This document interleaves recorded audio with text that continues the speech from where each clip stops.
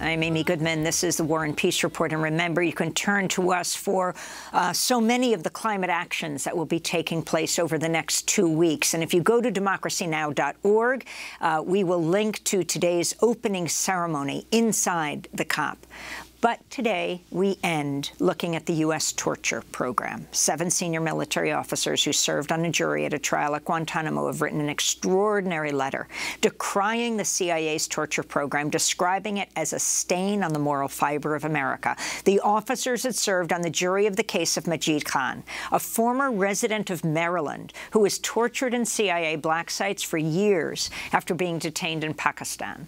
On Thursday, Khan became the first Guantánamo prisoner to describe in an open court the CIA's torture methods at its black sites. For more than 2 hours, Majid Khan described force feedings, waterboarding, other physical and sexual abuse he endured, including extended periods of nudity, while he was detained in the CIA's network of overseas prisons from 2003 to 6.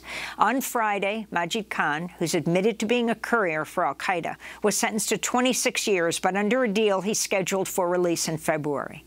In the letter, the military jurors wrote, quote, Mr. Khan was subjected to physical and psychological abuse well beyond approved enhanced interrogation techniques, instead being closer to torture performed by the most abusive regimes in modern history. We are joined now by Baher Azmy. He is legal director of the Center for Constitutional Rights, which helped represent Majid Khan. Baher, thanks for coming back on Democracy Now! Can you talk about the significance of this testimony?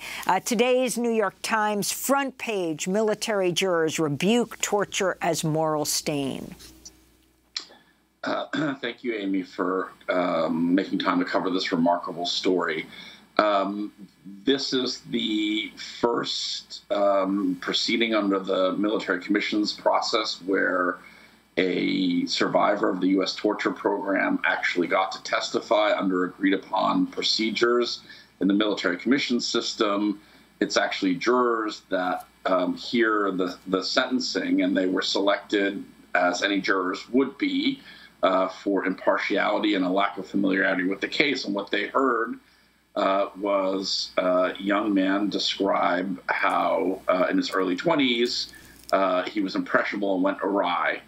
But Majid Khan, to his credit, detailed the systematic, brutal, sadistic torture of U.S. government officials, namely the CIA, which for nearly 20 years the U.S. government has tried to keep secret. But to the credit of Majid Khan and his lawyers, they leveraged this proceeding to get some form of redress for his torture, namely a reduced sentence because of the admission around his brutal torture, and open testimony where he could speak to the public, to his family who saw him for the first time, and to military officials who are utterly repulsed by the conduct of the United States government.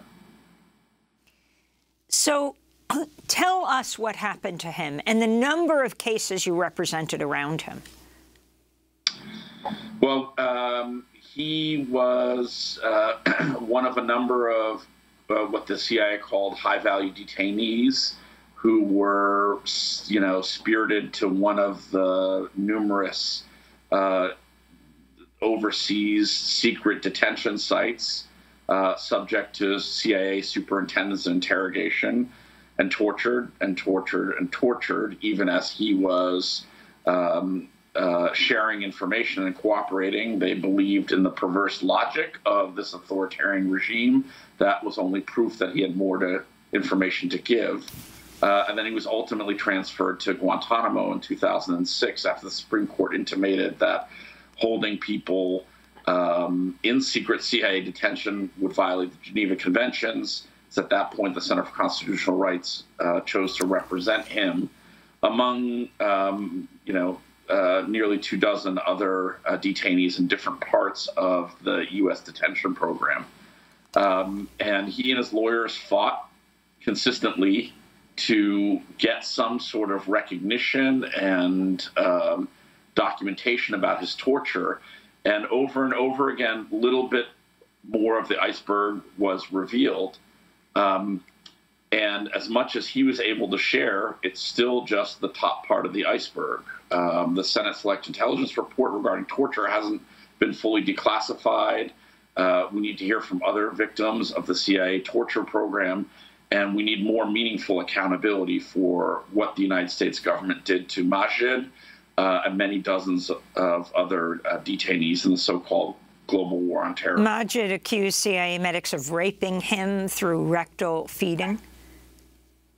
Yeah, that's been documented, and there's a level of sadism here that happened when the United States abandoned any commitment to legal constraint and turned over. I mean, I think what's interesting here is that this is the U.S. military jurors selected from the United States military expressing revulsion for the conduct of civilians who ordered the torture, namely Rumsfeld, Cheney, Bush, John Yoo, and other repellent, so far unaccountable individuals from the Bush administration, judging them for violating basic legal and humanitarian norms. Baher Azmy, we just have 30 seconds. Yeah. It is expected Majid will be released in February. 38 men will remain at Guantanamo. What is the Biden administration doing? Are they going to close Guantanamo? I think they are supposedly working behind the scenes, but they need to do far more to ensure the safe release and transfer of all 38 detainees, including Majid Khan, and in his case, to be sent to a place where he's free, will have emotional and psychological support and connection to his family. Well, I want to thank you so much for being with us, Baher Azmy, Legal Director of the Center for Constitutional Rights. That does it for our show. Democracy Now! Is currently accepting application for a Director of Finance Administration, also Human Resources Manager. Check it out at democracynow.org. And stay with us throughout these 2 weeks. Democracy Now! Is your place for the UN Climate Summit and everywhere around the world. I'm Amy Goodman.